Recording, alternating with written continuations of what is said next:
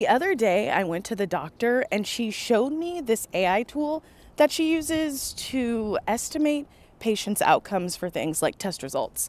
I did some digging and it turns out doctors are using AI to do stuff like diagnose patients too. I found it really fascinating, but I'm not gonna lie, it freaked me out a little bit.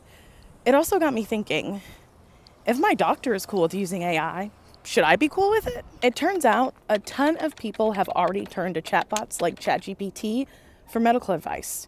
I talk about it with Dr. Dhruv Khullar on my podcast, Explain It to Me, and he gives some advice for using Dr. ChatGPT in productive ways. A lot of people for years have been using Google, and now AI is kind of the latest iteration of using technology to understand your medical symptoms in greater detail.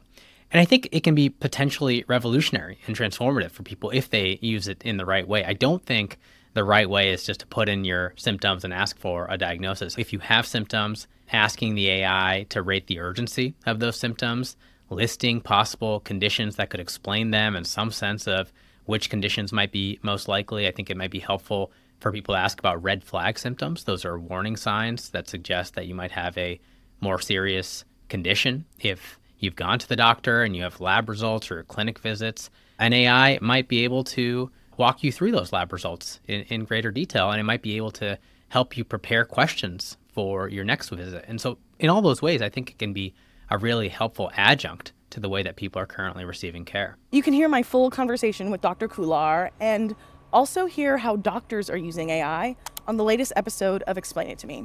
Find it wherever you get your podcasts.